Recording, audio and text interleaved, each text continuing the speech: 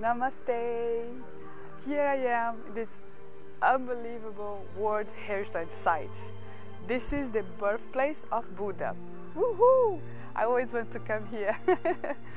So, this amazing place all started 563 years before Christ, when Maya Devi, a queen, was passing by going to her mother's hometown, and she was pregnant and saw this beautiful pond surrounded by beauty and flowers, and she decided to have a bath.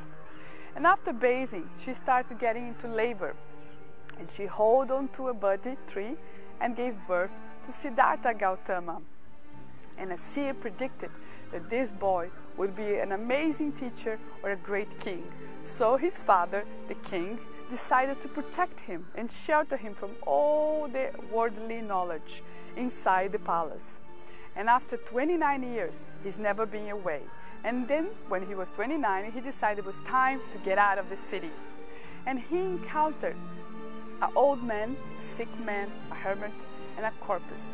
And he was so shocked by human suffering that he decided to leave all his fortune, his family behind, and became a mendicant, holy man.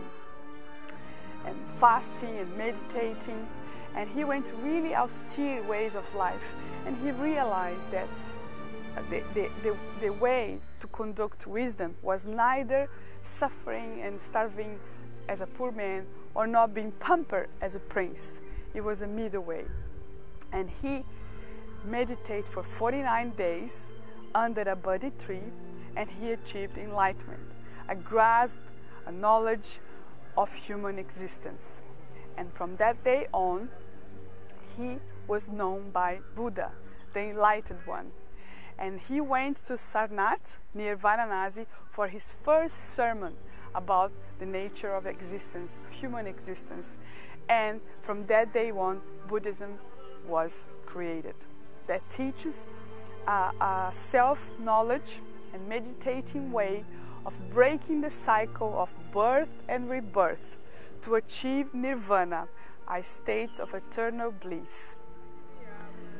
This man started a new way of life, and thousands and thousands and thousands of people come here every day to pay homage to his way of living.